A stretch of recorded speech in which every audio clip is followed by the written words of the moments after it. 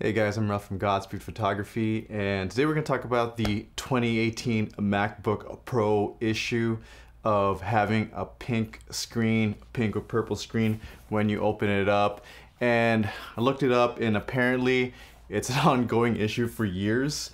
So I took it to Apple in Sherman Oaks, and they said that this specific MacBook is not covered under any repair program. And as I was reading online, there are some that are covered. I believe the 13 inches are covered, maybe a little bit, a few models before this.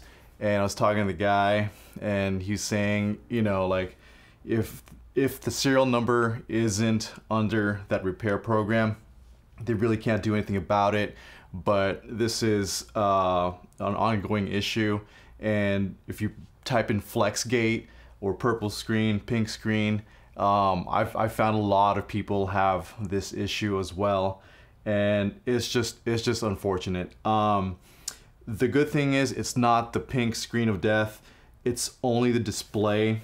Actually, if I close it a certain way, I can see the screen. There we go. I don't know if you guys can see that, but I can actually log in, and what I'm planning to do, well, I don't want to spend $700 for the repair. That's kind of crazy, right? Like, that's a little bit more than half with it, just to get a new notebook. For me, unfortunately, I loaded this baby up, upgraded all the RAM and all the stuff, and you know, I got the i9 processor at the time, and also the hard drive.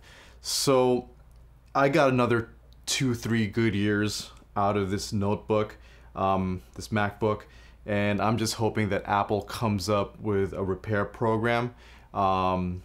It's just really kind of terrible, and you know, I'm kind of stuck in a place where the new M1 MacBook Pros are going to be coming out, so I don't want to drop $700, have this repaired, where I can spend that $700, you know, spend a little bit.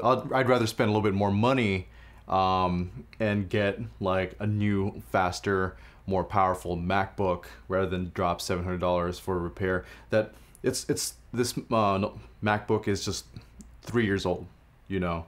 I have a 2016, even my 2014 MacBooks still work, doesn't have this issue. So here we go again, let's open it up. So it is definitely a cable, and you would think that would be an easy fix. It's such a waste that a cable, you know, the fix for that would have to be a replacement of the whole entire display. That's just, I don't know, that's just bad design in my opinion. Hopefully I'll be writing up a report on Apple's website, or you know, whatever that process is, and hopefully a lot of people, you know, everyone that's experiencing this issue also submits those reports. If it's rampant enough, I think they'll come up with a repair program. In the meantime, I'm just gonna stick an external monitor on this thing and work off that, but it really takes away from the fact that this is you know, portable, right? So kind of in a really bad place as far as this goes. Good thing I have another computer that I'm using, but I'm losing the portability, being able to work somewhere else remotely. Anyway, yeah, so send Apple some reports, some complaints, and hopefully they come up with a repair program. All right, that's it for now. See you guys later.